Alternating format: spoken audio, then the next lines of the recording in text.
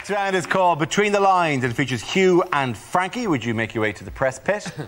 In this round, one of them takes on the role of a person in the news addressing the media while the other translates what they really mean. Frankie, you are Prince Charles making a New Year address to the nation. Hugh, you will tell us what he really means. My loyal subjects. My homies. My bitches.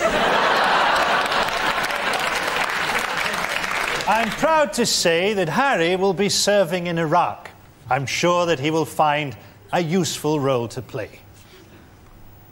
3 miles behind the other troops, in a sealed titanium war bubble. I do hope that he doesn't get shot. How will I break the news to his father?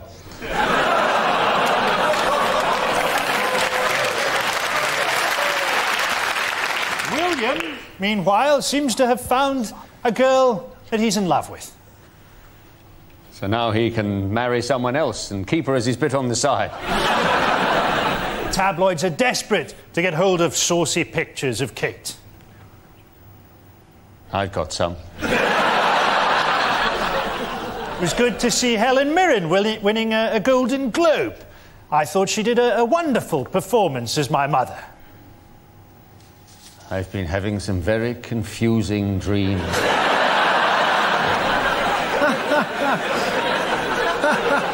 I took Camilla to India recently, and the locals who saw us were amazed.